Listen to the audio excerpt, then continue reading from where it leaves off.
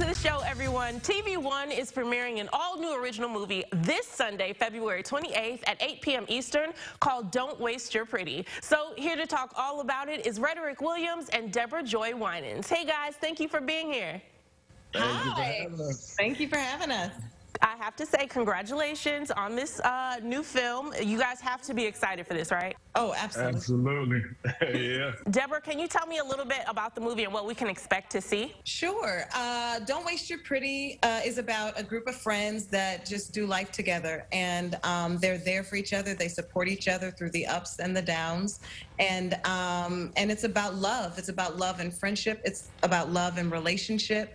It's about hurt and betrayal and vulnerability and how to make it through each step of the process. It's a how-to. It's everything that you want it to be and then some.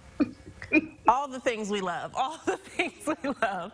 Now, Redaric, sparks fly between you two in this movie, actually. So can you tell me, is it ever a good idea to date one of your friends? Because I tried it and it was horrible.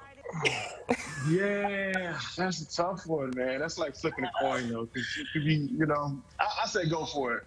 I say go for it. If there's, because you can run into problems dating a friend. You can run into problems dating a stranger. I say go for it. If you feel love, go for it. All right, the lesser of two evils is what I'm picking up. That kind of vibe. Lesson of two of you. I mean, I'm just saying, if it's we've all been in those situations where we're getting information in one ear and from friends say, oh, you should do this, you should do that. I always say go with your heart, though. Whether it's if it's a friend, because some people, I feel like if you end up together, you should be friends. So if you're friends first, there's nothing wrong with that. It's actually a good thing. All right, all right. I'll take that advice. Now, I love the title of this movie. Deborah, can you tell me, what does Don't Waste Your Pretty mean to you? To me, Don't Waste Your Pretty means don't waste what God has given you to sort of give to this world and this life. Life is very short. So don't waste your talents. Don't waste your time. Don't waste your energy. Don't waste giving yourself without recognizing what it's for. Always be moving in a purpose. Don't waste, like move in your purpose. And when you're moving in your purpose, it doesn't matter what other people think or how they feel or what they like or what they don't like. Because if you're moving in your purpose, then you're not wasting anything. You are here doing what you're supposed to do. Oh, I love all of that. We're dropping gems on a Thursday, y'all.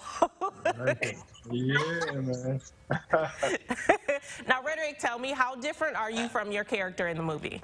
Oh, night and day. No, I'm kidding. I'm not too different. Yeah, I wouldn't say I'm too different. That was one of the cool things when I got the script, is I drew a lot of correlations between my own life and the character, which a lot of times is the case when you get a script. But with this one, I think it was really cool to see his level of I guess understanding towards the woman that he's interested in. He's not a typical bravado, I step and lead and you follow kind of guy. I mean, he is that, I should say, but he has a level of patience for her. I don't want to give too much of the film away, but I thought that was refreshing, that he was really patient with her. He understood what she needed. I think a lot of young brothers can take that message away and really understand, how to move better as a man, and how to understand that you don't always have to be, so like leading and stepping forward and just do it. Like you should really take time to listen and take time to give a woman space when she needs space. Yeah, and then be ready and willing to step up to the plate when love is there, when you know that it's there. Because I think that's, even in the very beginning of the film, that's not a spoiler. It's like in the first 5 minutes he says that he's dating, but is not. He knows they're not the one, and he's really waiting. He really wants to be with the one. He knows who he wants to be with, and he wants to find real love, and he's willing to put it on the line. So yeah, I think that's a good takeaway. Thank you so much. I definitely agree with you. Guys, thank you for being here. And everyone at home, don't move because we have more Good Day Live coming up.